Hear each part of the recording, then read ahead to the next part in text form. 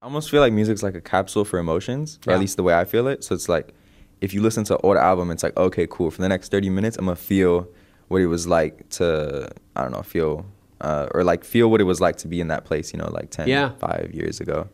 Absolutely. And I don't think anything does it like music, you know, like I don't know if movies do that, or I don't know if like reading books does that.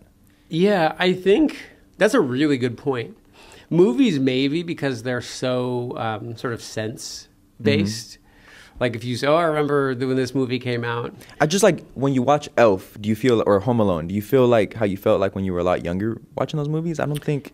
Yeah, I don't think so. I think you know, and to your point, I think movies, especially movies that were around when you were a kid, Yeah. they just look so dated. Do you know what I mean? And like I think music, like if you listen to Beatles records, I'm way younger than that for the record, but Beatles records sound as quality as they did probably when they first came out. But I think in movies you can't. They might bring back memories, but I think that.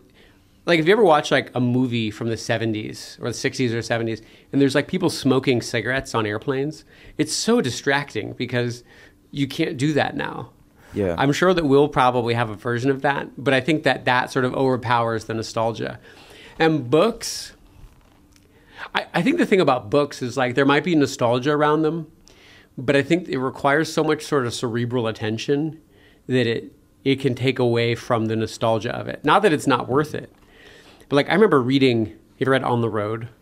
No. I remember reading it. It's basically about this layabout. Is it a fiction? Yeah. Okay. It's Jack Kerouac. It's about him like traveling around the country for no reason. And I remember at 20, I was like, yeah, that's awesome. Follow your heart. And then I remember reading it at 30, thinking, man, this guy should get a job. You know what I mean? So I think there's that. Like there's a lot of like, it's a completely different book when you get older. But you're right. I think music... It, as you say, a time capsule, I think says it perfectly.